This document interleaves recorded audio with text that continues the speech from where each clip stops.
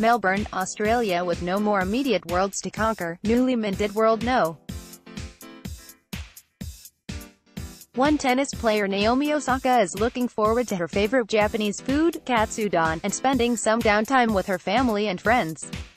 Right now, I don't really want to do anything. I want to sleep and just spend time with people I love, Osaka said at a news conference in a suburb of Melbourne on Jan.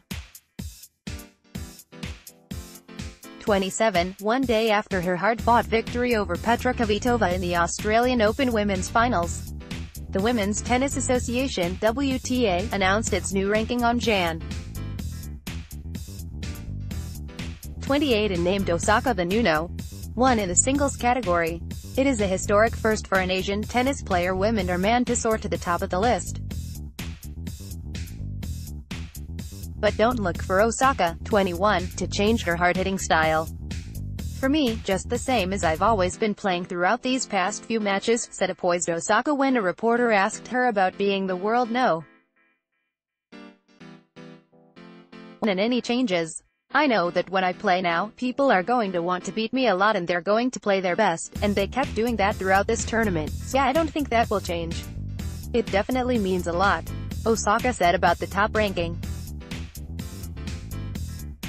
I think that's one of the goals you have when you are growing up, so once it settles, I'm not sure if I'll have a lot of responsibilities, but I'm very happy to be in this position. As for one of the reasons for her success, Osaka credits her powerful serve, one of the best in the women's game.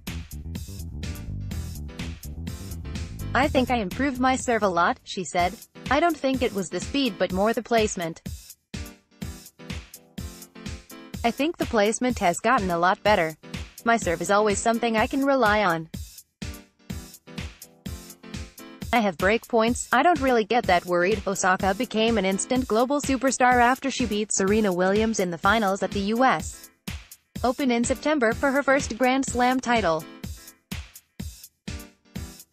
Now that she went back-to-back in winning the Australian Open, fans and media have raised expectations for Osaka to next claim the French Open and Wimbledon, which would constitute a non-calendar Grand Slam. I mean, I feel like everyone is sort of talking about it, Osaka said.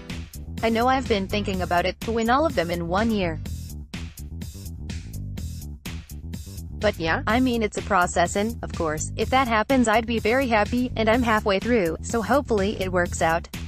The new tennis queen has remained busy since her triumph, giving interviews to TV stations until after midnight and attending a ceremonial photo shoot hosted by the Australian Open's organizer in the daytime. Wearing a vibrant colored dress, Osaka stepped on the beach outside of Melbourne with the shining trophy in her hands. After some rest, she will treat herself to katsu-don, a bowl of rice topped with a deep-fried pork cutlet. Osaka said the last time she rewarded herself with a Japanese comfort food was around November after the US Open.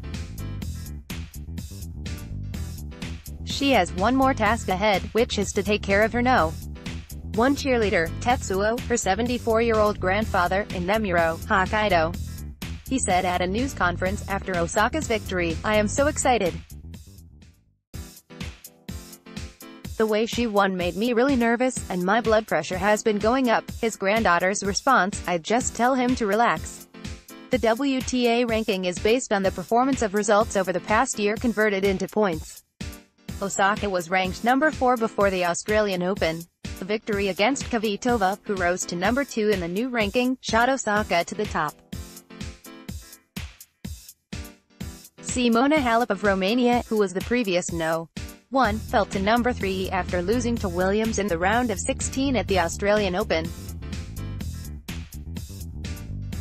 The highest rank an Asian tennis player had reached before Osaka was No. 2 by Li Na of China in 2014.